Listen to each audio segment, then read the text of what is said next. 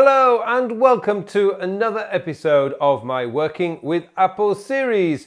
My name is Carl Pauline and today I'm going to show you how to manage your projects using Apple Notes as the primary project's driver and reminders as being the trigger to tell you which projects to work on.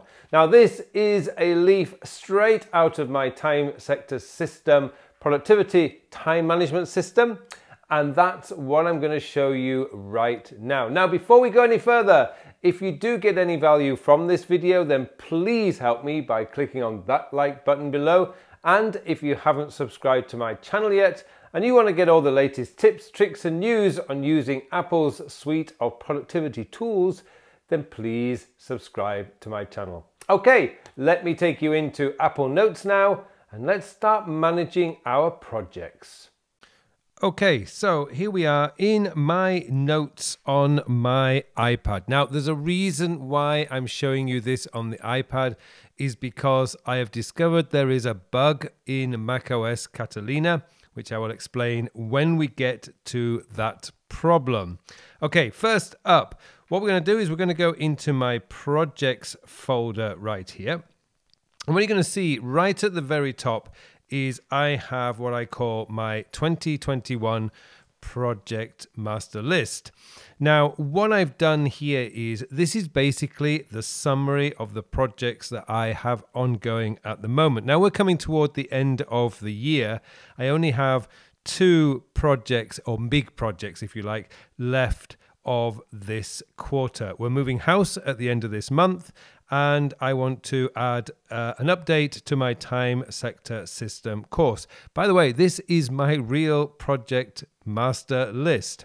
So what I've done here is all I'm doing is just a real big summary of what my projects are based on the current situation. So we've signed the contracts on the lease for the house. I just need to confirm the move date because it's a brand new building. They haven't finished building it yet, but we anticipate round about the end of November. And we also need to find a truck to move furniture. Now, that isn't a real problem for us. My father-in-law has a truck, so we see if we can borrow that for a weekend. And then I've got a link to the project note. Now, in this particular case, I don't really have a to-do list set up yet because my wife is managing that. But I do have a link to my new office link, which is right here. So if I click on that, it will bring me my new office images. And as I say, the building isn't finished yet, so it's all currently under construction. There's a lot of cement bags and paper and cardboard on the floor. The floor hasn't been put down yet either. As you can see, it's just concrete there. So this is basically where I'm going at the moment because I'm kind of planning out where I'm going to put stuff, how I'm going to organize the office. I also have an office purchase list in here. These are the things that I actually need to buy. I don't actually need that, we've discovered. These are things that I would love to have. I'd love to have a Dyson vacuum cleaner, and there's a couple of things. I have my Leeds Rhino shirts from a few years ago that I would love to actually get put in a frame. So these are the things. I don't actually need a lot of stuff for my office because I already have quite a lot of stuff. So this is the actual project note. It's the 2021 house move, and I've got all the different things in there that I want to do. One of the things that I want to do while I'm here is to actually do my, review my clothing. What do I want to go back to trying to get back to my minimalist because I realized I've got a lot of stuff lying around and I just want to have a good clear out while I have the opportunity. So that's just an example of a project and how you can actually get back to it. So if I go back to my project, this is the main project folder. I also have one here called Island. Now the reason why this is here is because all being well, at the end of this year, around about the 15th of December, I will be able to travel to see my family for Christmas. And usually when I go to Ireland, there are a few things to buy. Now, one of the things that you cannot buy in Korea is a tin for holding your tea bags. We call it a tea caddy. And I really would love to be able to get a unique tea caddy. So that's what I'm looking for when I go to Ireland. I've just added to this list. I've only just started this list. But the main projects, most of my projects are a little bit bigger than those simple projects. So I've got one here, which is my CAPS 2021 update. Now, the interesting thing with this one is this has now been actually completed. I completed that this week. So what I could do is I can go into edit. Hopefully, this is going to be a real test. Go into the three dots here, move this folder. So I'm going to click on move this folder, and I'm now going to move that down to my archive because I don't need that in my main projects. It has now been completed. So that's done. So that's how you do that. By the way, just to give you an update, that's all you need to do is go to edit, and you'll see the three dots here. You can click on that and it'll say move this folder, and you can then move it to whatever folder you want. Now, I obviously don't want to do that, so let's just click out of that. Now, another one that I want to show you is, let's go into my time sector system course update. Now, this is now a course that actually is going to become my next update. So it has become what I call a current project. So what I'm going to do is I'm going to go in and add in my current. So as you can see down at the bottom right there, I've just typed in the hashtag. I'm going to hit current, and that's now been added. If I go back, what I've done is these notes with current as a smart folder. So anything with that tag will come up here. So everything that I'm currently working on is right up at the top right here. Now I've got a note down here, which is my TSS project note. So this is my book that I'm writing. So this is not the actual course, but it is current because I'm currently working on the time sector system book. And you can see that right here. And the note for that is here. Now, a lot of people ask me, when you're managing your projects in your notes rather than reminders, how do you know about deadlines? How do you know about stuff like that? Well, here's an example. When I first started writing the time sector system book, I decided that I was going to publish it at the end of this year. Now, I've decided to extend that deadline to the end of February, just simply because things got in the way. We're moving house and there's a lot of things going on. So I've delayed the publication of the time sector system book. So I haven't gone in here and redone these dates. But what I will do is I can go in here now and I can actually change this. So I want to get the first draft finished on the 31st of December. The reason for that is I've got 2 weeks at the end of this year where, all being well, I am going to be in Ireland and there's not a great deal for me to do during the day. So this is a great time to finish the first draft. The first draft is probably about 90% completed. So that would mean that the first edit needs to be done by the 31st of January. And the cover design, I can do that anytime, but I'm going to coincide that with also the 31st of January 2022, and then the final edits I want to be done by the middle of February 2022, and then I want to publish it around about the 28th of February. So this is where I would put my deadline dates. Now, the thing about this is my self-imposed deadlines. You may have a boss telling you when you want, or a client telling you when projects to be finished, but you can put them in here. You can also have your outcome here, so just a reminder of projects. And then in this particular case, I've just added stuff. Like I've got chapters to add, which I've got in here, which I will put in there.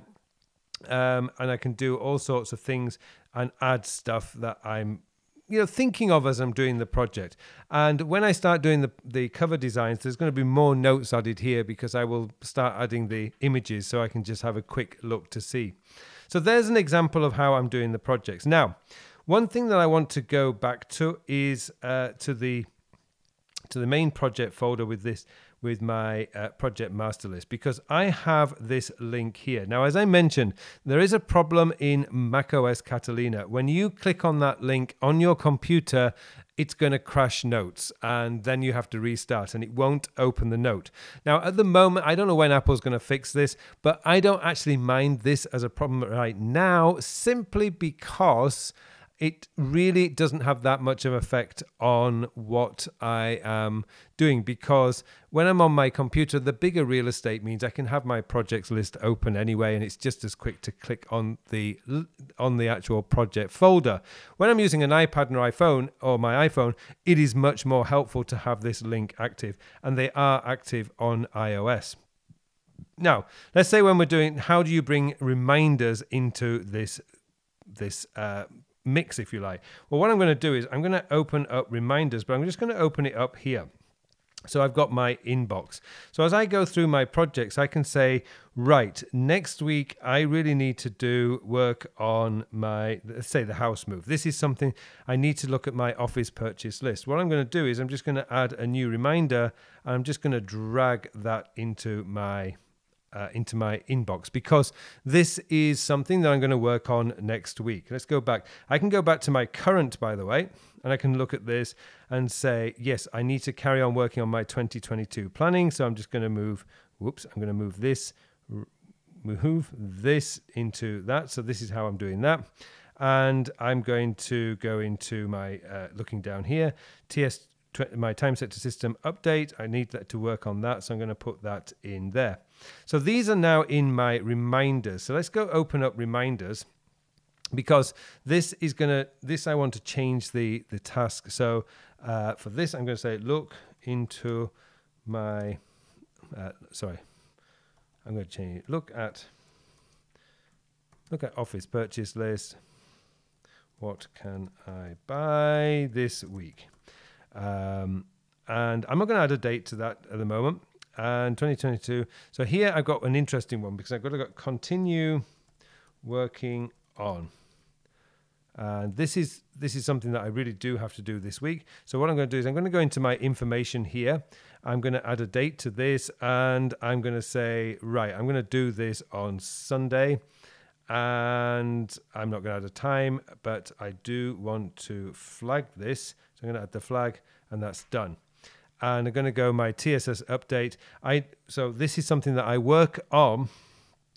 So I work on online courses on a Tuesday. So actually on a Wednesday next week. So work on update. Again, I'm just going to go into, actually you don't have to do that. I can just do here Wednesday, and it's going to give me, is it the first? Suggested date 17th, which is the correct one. So that's going to come up, and I want to flag that as well. So I'm just going to go down here. I'm going to add the flag, and that's in. Okay, so that's done. Right, so what I need to do is this now is going to be that's on the 17th. That's for me, that's now next week. So I'm just going to drag that into next week. I don't need to worry about it today. Continue working on that's going to be this week. So I'm going to drag that into my this week folder and look at office purchase list. Again, that's going to be into next week. I can deal with that when I do my weekly planning. And that's it. That's how you manage your projects using your Apple productivity tools. That's how most of your project details are being held in Apple Notes, because you have the freedom to add images, screenshots, links from emails, links from websites, which you cannot really do using reminders. Reminders just needs to be there to say, today you are working on this project, and you click on the link. So let's just go back to this one. So we've done this for next week. So look at office purchase list. Let's say work on time set to system update. I just have to tap the note, and bang, it brings up the note, and I can get on working. So there you go. That's it. That's all you need to know about managing projects in your iOS Apple productivity system. Okay, I hope you found this video useful. Thank you very much for watching, and it just remains for me now to wish you all a very, very productive week. Hello, thank you for watching this video. Now, I'm very excited to tell you that the 2022 edition of my Create Your Own Apple Productivity System course is now available. This year, we're utilizing the brand new features in reminders and notes. We're going to be looking at how you can use the tags to create an even better productivity system. We're also looking at how iCloud comes into the picture and your calendar. This is a complete productivity and time management setup that, if you're in the Apple ecosystem, I can guarantee is going to make your life so much easier. No more overwhelm, no more stress, no more forgetting events or tasks. It's all going to be there in your own system that I show you how to build. It also includes the time sector system and my brand new notes organization system, Capra. Okay, I hope you get time to join this course, and don't forget, if you're already enrolled in this course, my promise to you is every year it's a free update. I hope you enjoy the course, and it'd be lovely to see you in there.